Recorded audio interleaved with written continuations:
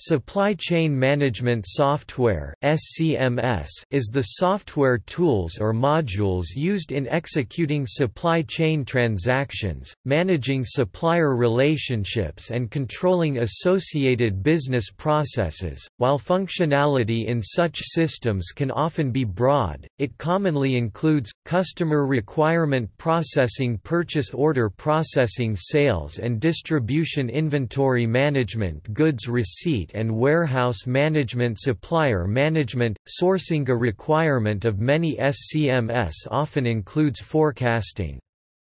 Such tools often attempt to balance the disparity between supply and demand by improving business processes and using algorithms and consumption analysis to better plan future needs.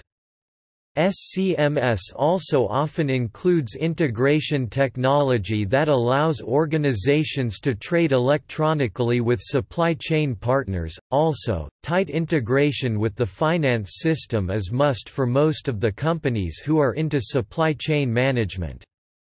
Hence, most of the software systems available today are integrated with the finance, accounts payables, accounts receivables, and general ledger. This makes it easy to manage bookkeeping for the organizations with ease. A tightly integrated purchasing and sales process enables the organizations to handle their day-to-day activities with less effort.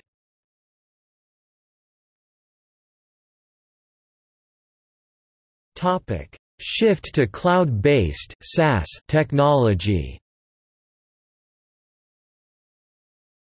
SCMS adoption is growing faster than the broader enterprise application software market.